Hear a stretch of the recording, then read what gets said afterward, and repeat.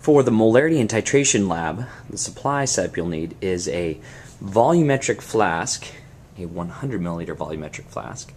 You will need 2 beakers, one for the waste and one for the actual titration. For the actual titration, it probably doesn't have to be any bigger than a 100 milliliter flask. You'll need a weigh boat in which to collect the sodium hydroxide, a funnel, and a wash bottle. And the wash bottle will be filled with distilled water. And then you'll have a ring stand with a burette clamp, and here's the burette. The funnel would end up being placed at the very top. Okay, and you're not going to drop it right straight down, and you're going to hold it when you put the sodium hydroxide in. When massing out your sodium hydroxide, you will take your weigh boat, set it onto the scale, and then hit the tare button to zero it out. Once it's zeroed, then you can add the amount of sodium hydroxide that you calculated you would need. Once you've filled your volumetric flask about halfway with water, then you can take it and you want to swirl it so that all of the sodium hydroxide dissolves into the water. Once it has been dissolved, then you will fill it the rest of the way. You might add a little bit of water here until it gets up to about the neck. And then you're going to want to use your wash bottle to fill it the rest of the way up to the line. Now I'm at the stage where I need to rinse the burette. You'll notice that I've brought the ring stand to the edge of the lab table, and that way I can raise it and lower it and see when I need to fill it. I can see to the 0 mark right there. I have the funnel right here because what I'm doing is I'm adding a little bit of my base in there, a few milliliters. So I pour a few milliliters in, and that comes down. I remove the funnel, and then I carefully take the burette out. And when I take it out now to rinse it, I'm going to put it on its side and gently roll it. And you see I have my waste beaker here. I'm going to gently roll it so that I can remove any water or contaminants that are on the inside of the burette. We don't want them to affect our final molarity, our final calculations. So I roll it and then I pour out the excess into the waste beaker. I'm going to do that 3 times. Now I have carefully filled up, I've used the funnel, you could probably do this with 2 people, filled up my burette with the sodium hydroxide from my volumetric flask. And I want it to be at least at the 0 mark. Now, you can go a little bit above, it's okay, because we're going to flush out the tip and remove any air bubbles or air pockets from the tip of our burette. So I filled it up, I take the funnel off, okay, and now I'm going to raise it up a little bit, bring it back over the bench, and now I want to let a little bit of my base out. And so I turn the stopcock and it flushes a little bit out, and now I don't have any air bubbles inside the tip. The burette is calibrated to contain exactly 50.0. If there's air bubbles here, then that air will be used in the calculations of volume, and we don't want that. Now I have a starting volume, and it doesn't have to be excuse me, it doesn't have to be exactly at 0.00. So what I can do is I can lower this down a little bit, and I can see, it looks to me that when I look at the burette, it's about at, and I need to go to the 100th place for the place of uncertainty. I would say that it's at 0.31 milliliters. And so I'm going to write 0.31 as my initial volume in my data table. Now we're going to add some acid to our beaker. You'll notice that we keep the pipette inside this pipette sleeve when not in use.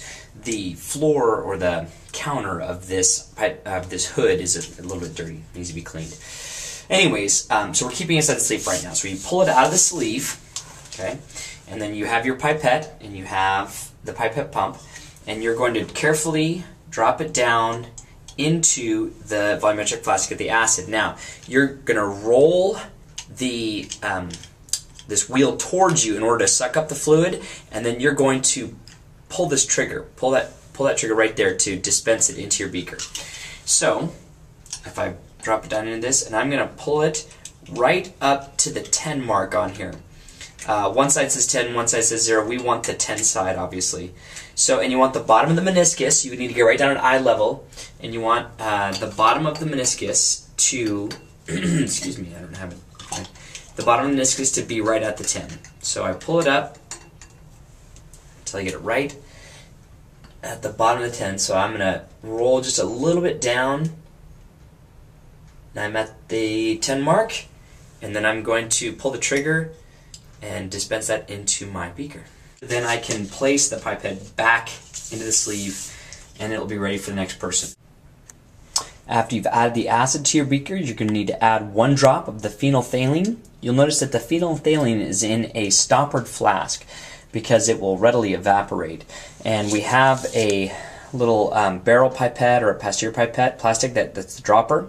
So it is also in its paper holder. Now, when you begin the titration, you may notice that I have a white piece of paper underneath the beaker containing the acid, because when it does turn pink, I want it to become very obvious, so I would suggest you do that.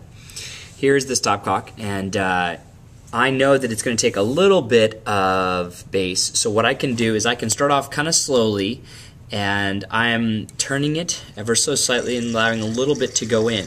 Now, while I'm doing that, a second person should be swirling it. Okay. Now I noticed that as I was adding it in the stream, it turned pink pretty quick. So now I need to be very careful about how I add it. And so I'm going to add it drop by drop. There's 2 ways to get drop by drop. You can ease it up very slowly, very carefully until you see the drop start to form, and then you allow the drop to touch the side of the beaker, and then you take a little bit of water and you flush it down. And then you swirl. That's the first technique. The second technique is to actually take the stopcock and turn it 1 full turn quickly. So while holding onto the burette, I advance it very quickly like that. And then I swirl and see what happens. I prefer the second technique where it's a quick half turn and to see what happens, but either way is fine. And the adding of the water, because it doesn't actually change the moles of acid, it doesn't affect your calculations. Remember that in a neutralization reaction, titration, it's all about the moles. Moles of acid neutralized by moles of base. So if you add a little bit of water, it does not affect the number of moles. Now I have finished my titration, and the pink has been persistent for at least 20 seconds. And you can see the color of that pink, and it's not too dark. That's just about right. Shazam! Once you're finished with the lab, because the concentrations are so low and the volumes are also so low, we can flush these down the sink with excess water. So I'm going to turn on the water. I'm just going to squeeze the tip there to get a regular flow. And then now that the water's flowing, now I can dump this out, rinse it out a little bit. And you're going to want to rinse out. That's the waste beaker. Not a big deal. Here's the acid. Rinse that out. And then the base. Also, you're going to want to rinse this out. And once you've rinsed them out, then you're going to want to take a test tube brush, put just a little bit of soap on the end of that, and then you're going to want to add some water, and we need you to try to squeeze out a little bit and clean it. It's hard to do with the these volumetric flasks, but much easier to do with the beakers. With soap and water, and then make sure that you've rinsed off all of the soap. And then you're going to return it to your lab station, so it'll be ready for the next lab group. For the burette, again, the water is flowing. You can also pour it down the sink with excess water, and once it's easier just to pour it out than let it drain out the bottom. But then you're going to add a little bit of water to the top. I don't know if you can see that. I'm adding a little bit of water with the wash bottle, and then so you can rinse out the inside a little bit. And then now you can let it flow out the bottom so it rinses through the whole thing. That way that there's less chance of contamination of the next group. When I say contamination, I mean you're affecting the concentrations. You might be making your solutions differently.